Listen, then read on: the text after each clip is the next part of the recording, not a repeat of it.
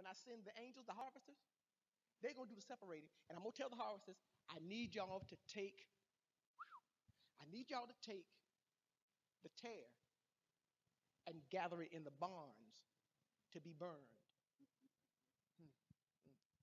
Then I need for you to gather the wheat. Have you ever asked yourself why he didn't tell them to throw the tare away? Why he didn't tell them just to throw away the evidence of the negative seed?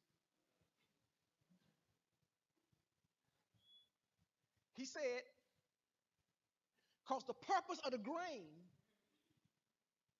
is to be turned into bread.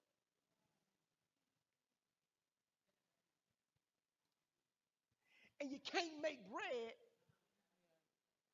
without heat. So the reason they were gathering the tare in the barns, because the tare was used as material to make the fire to bake the bread.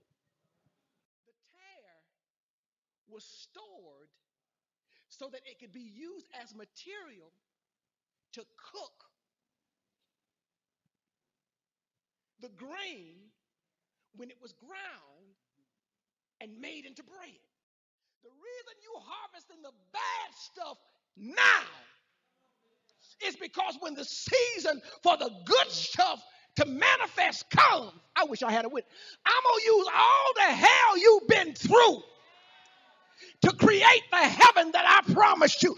Am I talking to anybody in here who can look back over your life and say it may not have felt good, but when I look at the process that I've been through, I can agree with Paul, and I know that all things work together for my. If I hadn't been through that, I wouldn't be who I am. If I hadn't done that, I wouldn't know what I know. Tell yourself, self, I've had some hard times. I've reaped some negative stuff. I've gone through some bad situations, but it's all working together. All things are working for my good, yeah, because he's intentional, never failing.